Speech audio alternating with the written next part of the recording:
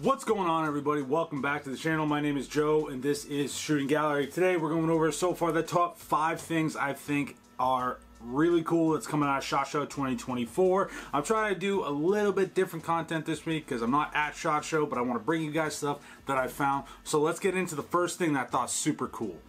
So right off the bat, I've been scrolling Instagram, scrolling the firearms blog, scrolling YouTube, seeing some of my buddies that are out there, getting hands-on experience with some of the first new stuff getting released. Today, as of recording, it is Tuesday, so it's really the first day everyone's on the floor. One thing I saw and I want to get my hands on, it's from Radiant Weapon Systems. I'm going to throw some photos up as I'm talking, but the Radiant Weapon Systems, they make obviously the afterburner, the charging handles, they make a lot of accessories for firearms, and Radiant Weapon Systems is coming out with a boatload of stuff for the SIG P365.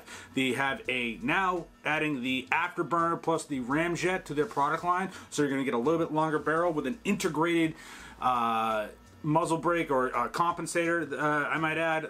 They come out with a magwell and backstrap for the P365X macro, so you're going to get a little bit better texturing on the back. You're getting a integrated magwell. This is absolutely dope. Now you can trick out a 365. I have a 365X, which means I have the 365 slide on a 365 XL grip to make the X configuration, but I also have a macro grip module, so I could actually trick out the 365 build even more by getting stuff from Radiant. I am super excited about this. This is something I'm like, wow, I really like. It's not like, I'm surprised they haven't made it, and now I'm glad they do. So the first one I think is cool is from Radiant Weapon Systems, their ramjet and afterburner barrel combo and their backstrap magwell.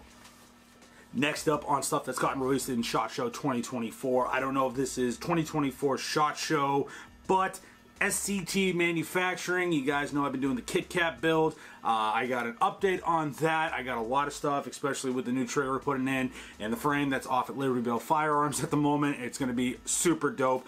I really love the grip texture and the feel of the SCT frame. They are coming out with a 43x 48 compatible frame, so you get all of the added bonuses of the double undercut trigger, the texturing or stippling they have on their frames, their backstrap ribbed, a little bit more defined beaver tail in a 43x 48 compatible. Now you could buy this frame, and you could even go over to my buddies over at JSD Supply and get a Patmos Arms 43x 48 slide and get a super dope combo, or even add a Gideon Optics on there as well, and that would be a amazing build. I think that's a build I'm gonna have to do, so definitely check out SCT Manufacturing. Obviously, as I'm talking, you're gonna see the picture of it. They're gonna be available on AIM Surplus and Brownells Inc.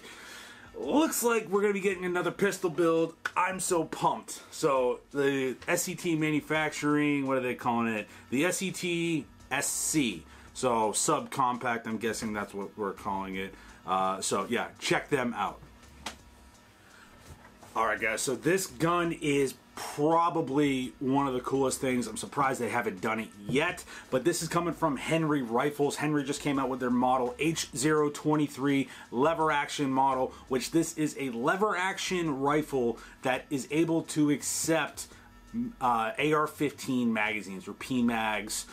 They're getting rid of the tubular magazines that would have typical trouble with non-flat nose bullets or lever action specific bullets like a 30-30, 45-70, 45 long Colt, and they're giving you a lever action that accepts PMags. Right now they're only coming with 223, 556 and 300 blackout, but I think this concept is going to be break way for a 6.5 Grendel.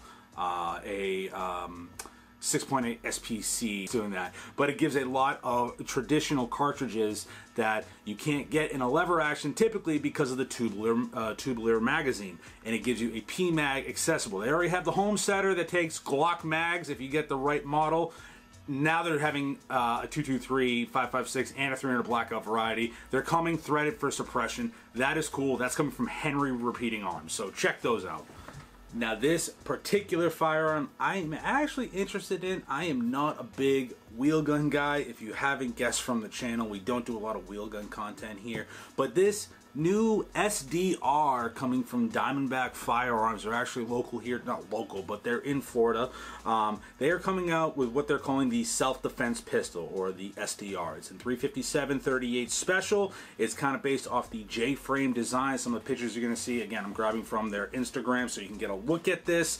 It's going to be in 357-38. You get a short barrel, fiber optic sights. It's shipping with 2 extra grips, and it has a easily accessible and disassembly for the crane and cylinder, where you can get the cylinder and the crane out of the firearm for cleaning and maintenance by the push of a button. You don't have to take apart your side plate to release that, and I think that's actually pretty cool. I've seen a couple videos on it so far. I really think that's interesting, and Diamondback is usually coming out of a price point that's attainable for a lot of people, and they do make great quality stuff. I've worked with some of their AR-15s in the past, and they also have a .22 revolver that I think is really cool. It kind of works off of a single action, but it's also a double action design, and the fact that Diamondback is getting into this, I think it's coming in like 27 ounces too, so it's going to be kind of light. I'm guessing if you shoot full power 357, it's going to hurt a bit, but this is a gun I'm digging. And if they can come in at a price point, that is cool. So this is the Diamondback SDR. It's the self-defense revolver.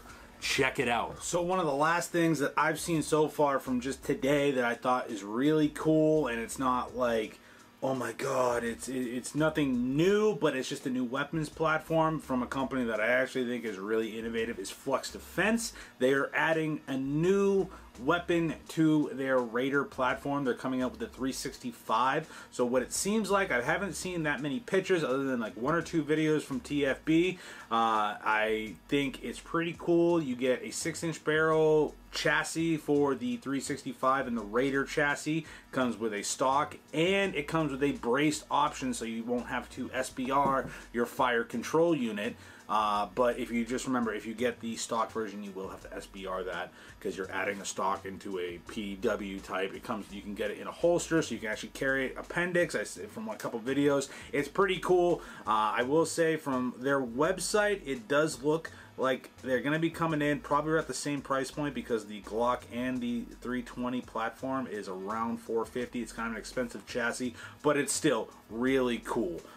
So guys, that's all I have for you today. Please do me a favor and like this video, subscribe. I'm trying to pump out videos every single day for you to beat an algorithm. So as always, stay safe, stay shooting. I'll see you soon. Peace.